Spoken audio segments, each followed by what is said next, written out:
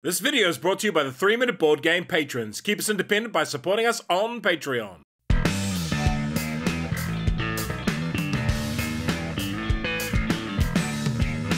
Kia ora koutou and welcome to Nucleum in about 3 minutes. Review copy used. It has a solo mode. It's a game for 1 to 4 players, playing time is long, and it's a pretty complex game. You are an industrialist in Germany trying to take advantage of the latest discovery, nuclear power. Can you power the most towns and buildings? The game ends shortly after the 2nd or 3rd endgame flag is placed, and they are placed when various conditions are met. The winner is the player with the most points at the end of the game, and you get points from tons of sources. Just look for the gold shield. Action selection. Each turn you will use one of these tiles to take actions. Network building. Connected networks of buildings and roads is key. Variable player powers. Each player has unique technologies shown on this sideboard. Player turn. Most actions in Nucleum target your network. A network is any set of connections in your color through rail links and buildings. On your turn, you will select one of your action tiles to use. You can slot them on the top of your board to take both actions on them. Now let's look at the 5 main complex actions. Contract lets you select one of these 4 contracts and place it beside your board. You gain the placement bonus immediately. Develop lets you gain new action tiles. The first one costs the amount in coins below it, and the second one, if desired, costs 2 extra. The Urbanize action lets you place a building in your network, paying its coin cost as shown on your board. We want to place a yellow type building, but the yellow player has placed one already, so we place in one of the red spots at an additional cost. The Industrialize action lets you place either a mine or a turbine in your network, paying the cost in workers. Mines come with 1 uranium on them for every mine you own.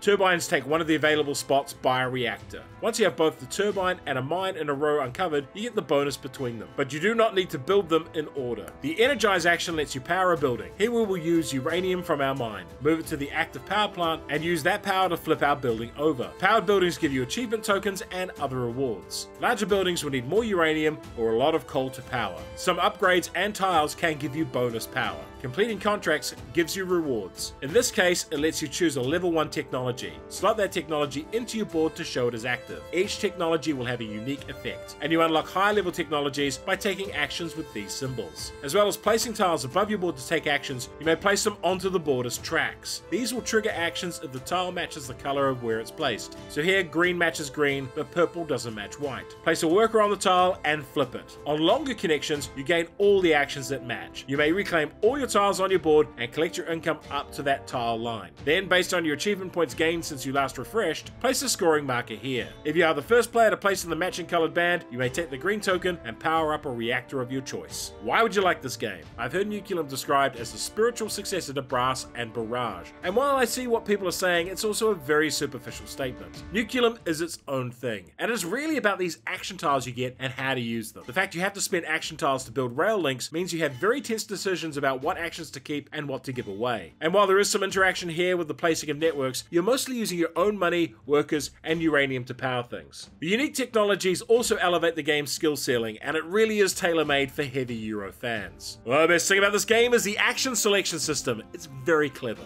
However, there's a lot to wrestle with to get to the fun of Nucleum. It's a bear to teach and takes an age to set up. And making poor decisions with your action tiles can take an age to recover from. Expect your first few games to be pretty rough. There's also an unforgivable printing error on the player aid here. We've already mentioned both Brass and Barrage, but the action system really reminds me of Praga Kaput Regni. And for a simpler game about power management in Germany, try Power Grid. Nucleum, it's a bit like this.